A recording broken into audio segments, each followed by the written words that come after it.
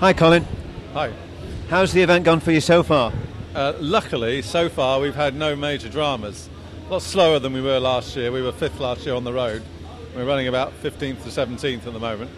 But in the rain like this, our cars are so light that we're all over the place. So the heavier cars, whereas we're quite quick in the dry, in the rain, it's a lot harder for us.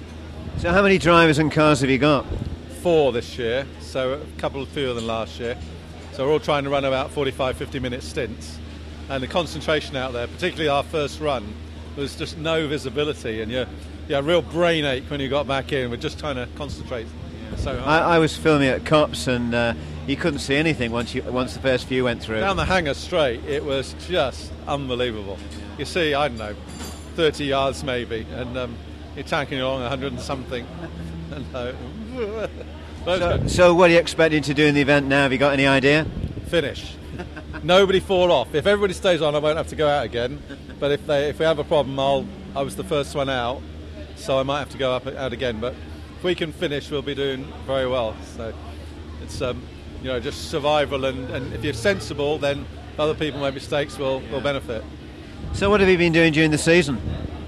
I've done the RGB Championship in 750 Club. So we're a road-going bike engine cars.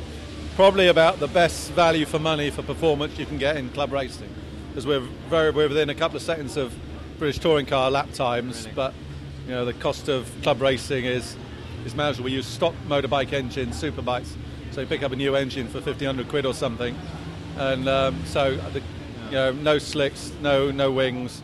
It's about as cheap as you can race at a really, really competitive level. So that's this season. Season's gone okay. So where did you finish?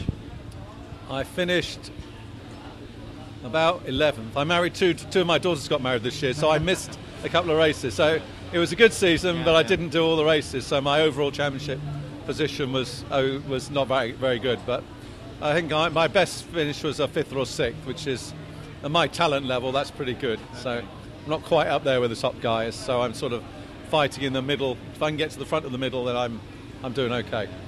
Well, I hope it all goes all right for you and everybody finishes. Yeah, thanks very much indeed. Yeah, thanks for the interview. Cheers.